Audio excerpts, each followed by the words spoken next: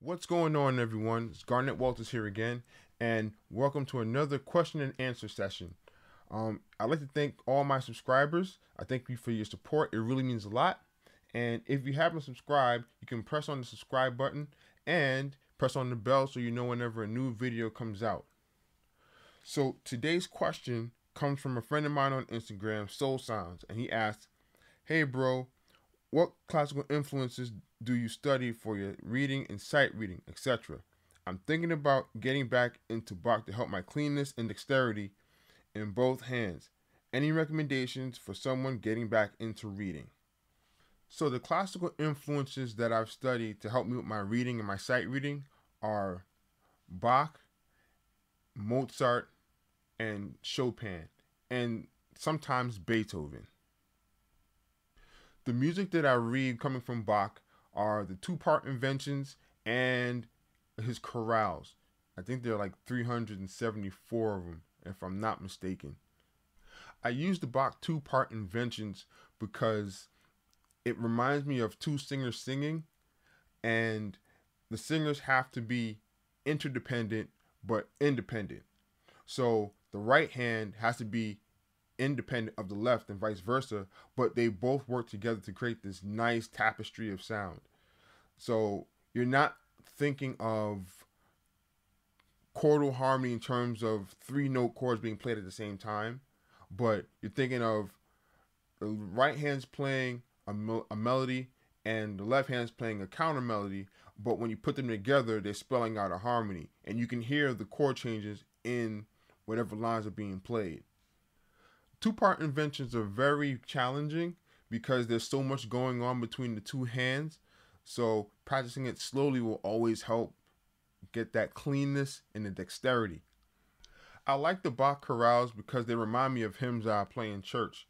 You have soprano, alto, tenor, and bass. And with that chorale style, you're not thinking chord, chord, chord, chord, chord, chord, chord. You're thinking more of the soprano has a line, the alto has a line, the tenor has a line, and the bass has a line. And because it's you can look at it vertically, you can also see the inner movements and stuff between whatever lines are being highlighted in the song or in the chorale.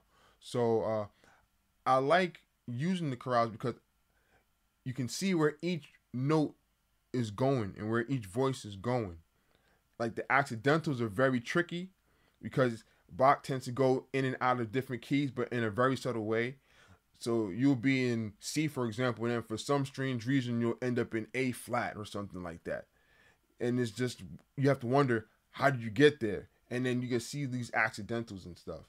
So I like using the Bach chorales to help me with my harmony, help me look at where the soprano, alto, tenor, and bass, notes are going, and the line where the lines are going and stuff. Personally, I think Bach is a good choice in getting your sight reading together and working on your cleanness and your dexterity, because with the Bach two-part inventions, you have so much going on between those two voices, in the left hand and in the right hand, that you have to be clean and you can't really fudge any of the notes.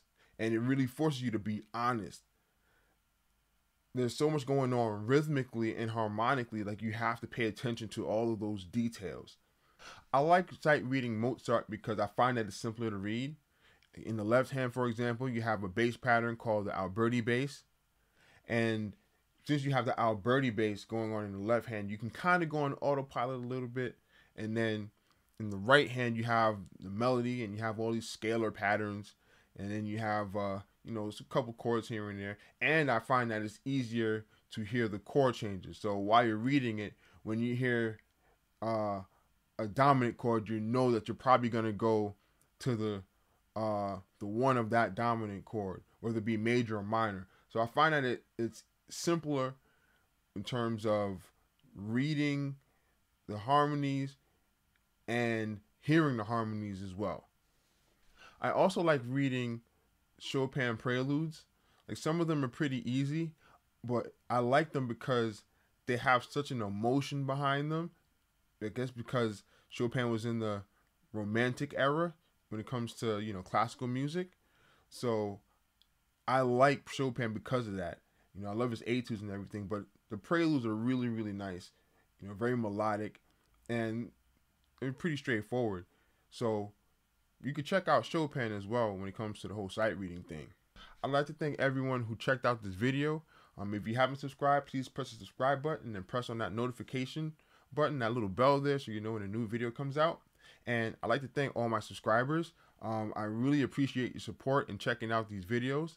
And also, if you have any classical composers that you like to sight read their music, comment down below.